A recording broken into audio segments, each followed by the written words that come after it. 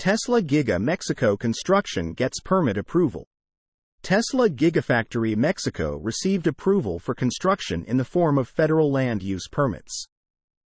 Mexico's Federal Ministry of the Environment recently notified Tesla in the United States of the permit approval. The Department of Natural Resources and Wildlife of the Management of Subdelegation for Environmental Protection and Natural Resources contacted Tesla's legal representative in Mexico, Eugenio Grandio de la Torre, about Giga Mexico's permits earlier this week.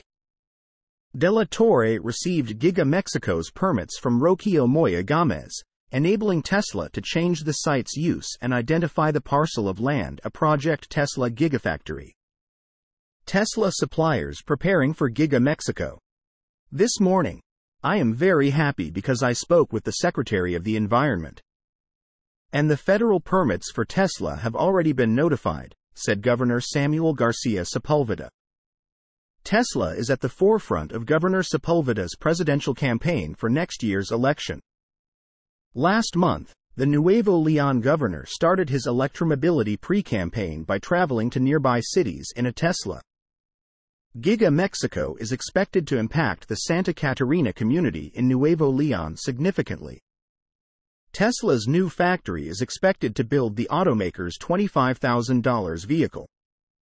Elon Musk teased Giga Mexico's revolutionary new manufacturing line, saying it would blow people's minds.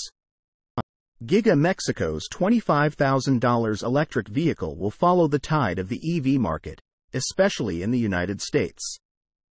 Besides Tesla, a few legacy automakers and battery suppliers have hinted that the demand for premium EVs has slowed.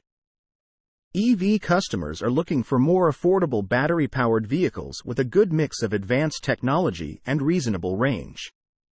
Source: reposted and summarized from Maria Morano at Teslarati.